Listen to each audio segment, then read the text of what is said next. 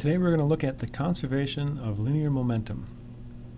We left off last time talking about conservation of linear momentum, and we got this idea from Newton's second law, all right, the original way that Newton wrote it. So F net equals the first derivative of momentum with respect to time, and we talked about this last time.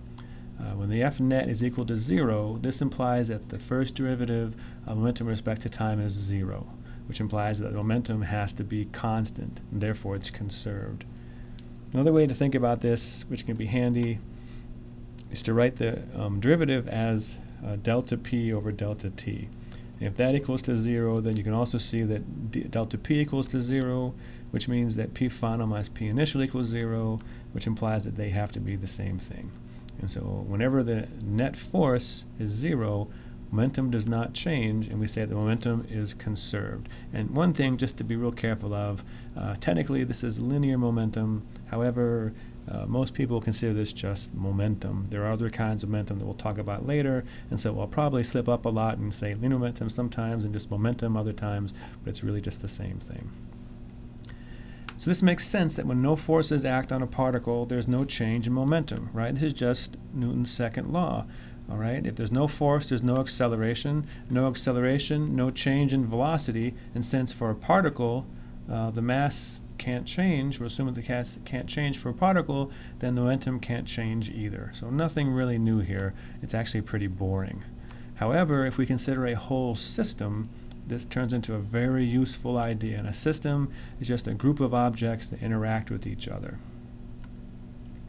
When talking about a system, we can break our forces into two kinds of forces. There's internal forces, forces that objects within the system exert on each other, and then there's external forces, forces exerted on the objects by something that's external to the system.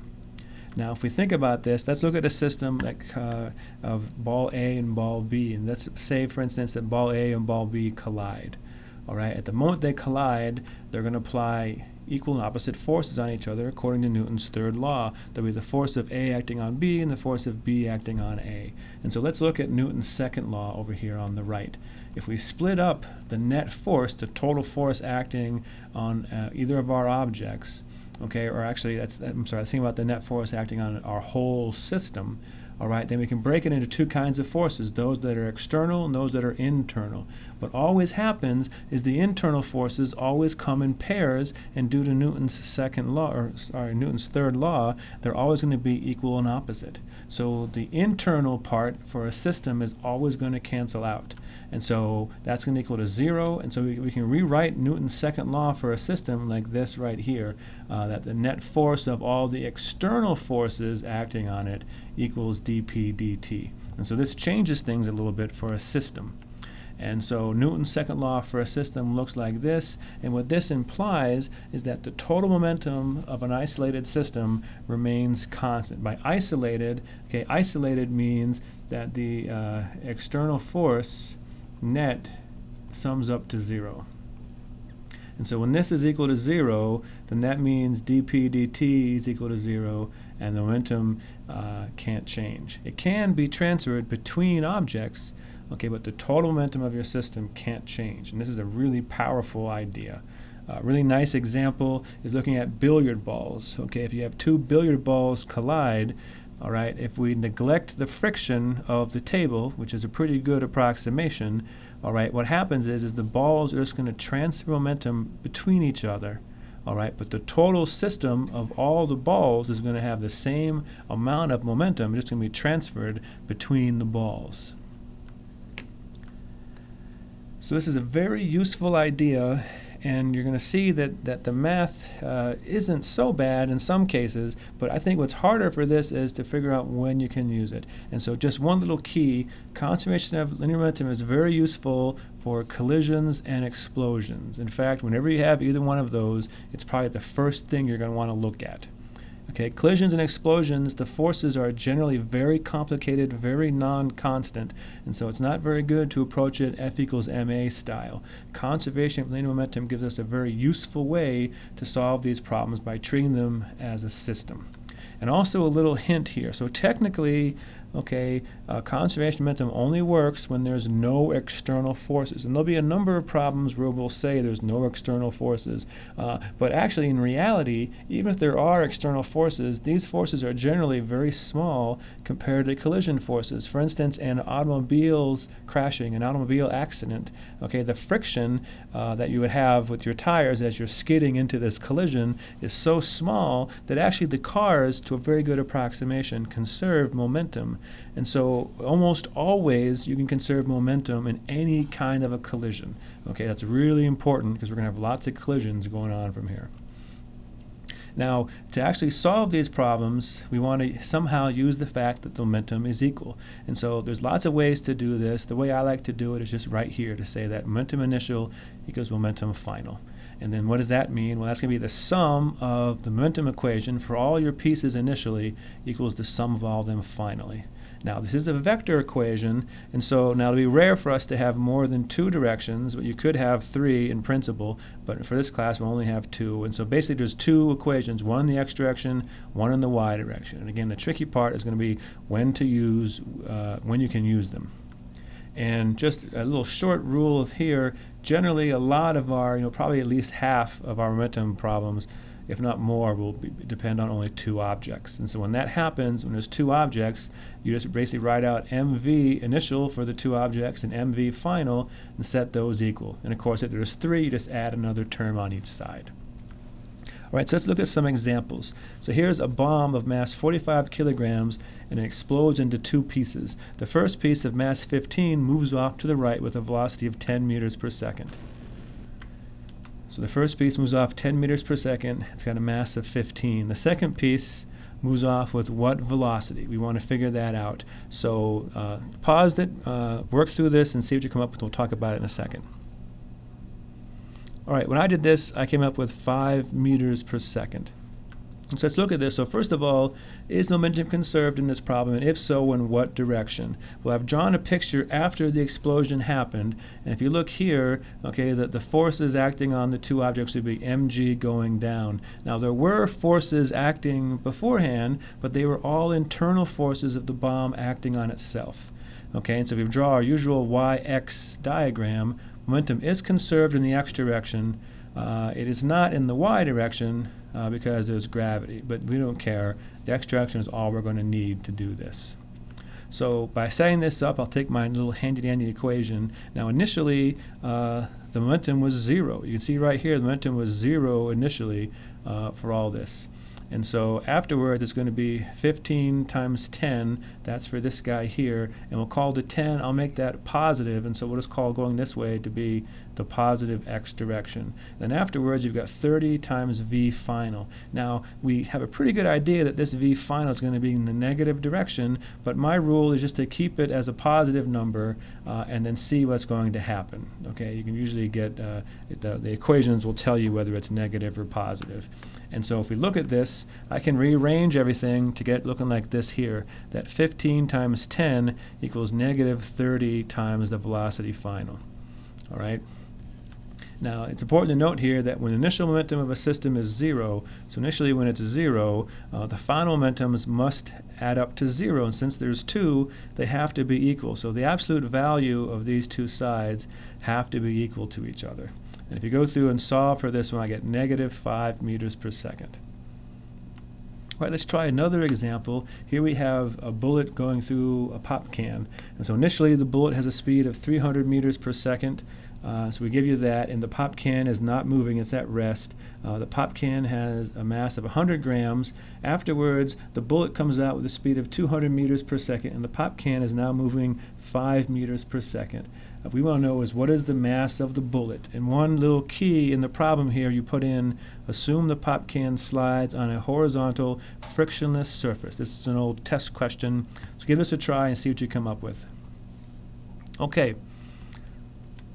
So I got 5 grams when I did this. So again, we want to look at this, and the first thing is, can we use momentum? Well, this is a collision. It's kind of a weird collision because the bullet goes on afterwards, but the bullet definitely collides with the pop can. And so this is a collision. So momentum is generally conserved in that case. They even give us the little extra assurance that the problem says there is no friction on the surface. So there are no external forces. The only forces here are of the bullet on the pop can and the pop can on the bullet. Those are all internal forces, and so we can totally conserve linear momentum.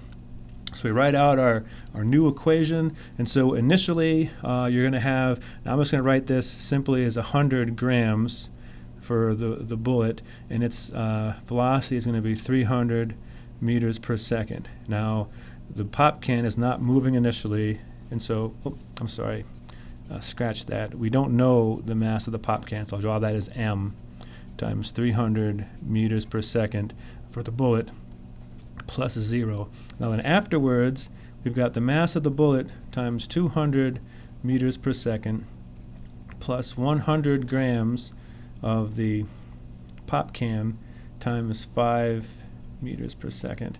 Now if I move this down to this next step, over here you got 100 times 5, so I'm going to have 500 grams meters per second on that piece there.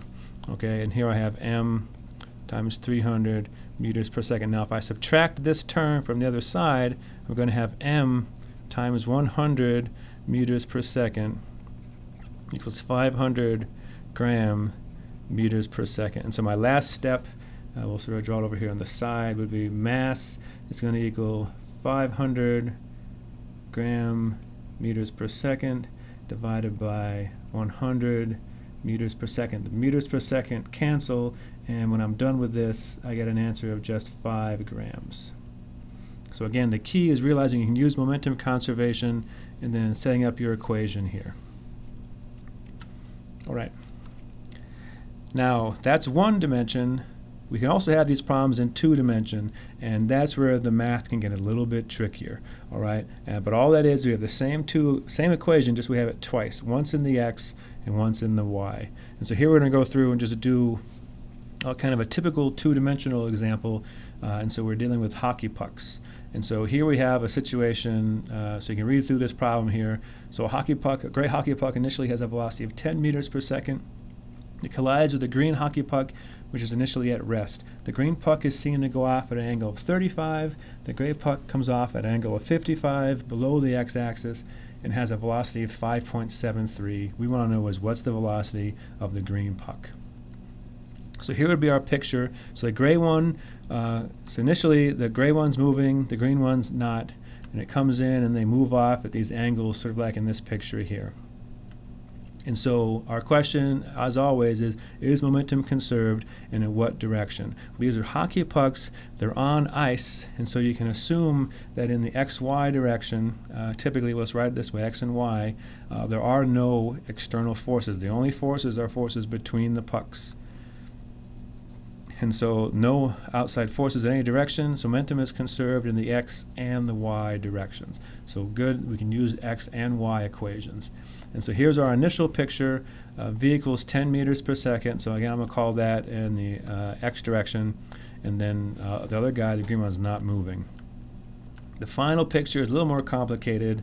Okay, the green one goes off at 35 degrees and the gray one goes off at 55. So we're going to have to use some trig in that case right there. And here is, we don't know what the velocity of the VB of the green puck is. We do know the velocity of the gray one is 5.73. And so here I can use my trig and say, okay, I don't know what this velocity is, but since I know the angle, I can make a little triangle here. And so the x direction will be VB cosine 35 right over here, and then the y direction will be this guy over here, VB sine 35. And a similar thing for the gray puck. I can make a similar sort of triangle for the gray puck, like this and like this. And then again with using the angles. And so for the gray puck, I can see that its x value is 3.28 and its y value is negative 4.69. This is where I think this stuff gets pretty tricky mathematically. So make sure that it makes sense where we're getting all these angles from here. Once you have those, you can write your equation. So let's start with the y direction momentum. Now in the y direction, neither of the pucks are moving initially, right? So the y direction is sort of like, we have x going this way and y going this way. The pucks are moving this way initially, not up and down, so it's 0. And then afterwards, we've got negative m 4.69. That puck is moving downwards in the y direction. And then mvb sine 35 for the other guy. We're told that the two pucks are identical, and so the mass will be the same. And so we can rearrange our equation like this, and what's really nice is I can cancel out the mass. This will happen sometimes in your problems, and it's really fun to do that. And then here I can solve for VB. Automatically is 8.2 meters per second. Because I wrote it in here with this sine of 35, I can solve for that velocity no problem. Now this one wasn't too bad. We only needed the y direction info. But what's nice is with these kind of problems, you can always have another equation. So let's just go by and make sure that the x direction works. So in the x direction, initially that gray puck was going with a velocity of 10 meters per second. Afterwards, the gray one's going off at 3.28, and we just solved for the answer for this guy over here. So first thing is I'll cancel out my masses. Again, that feels really good to do that, so I'll just do it. And then here I've got 10 equals the 3.28, and then 8.2 times cosine 45, and you'll see that when you add this up, it pretty much, within my calculational error, is correct.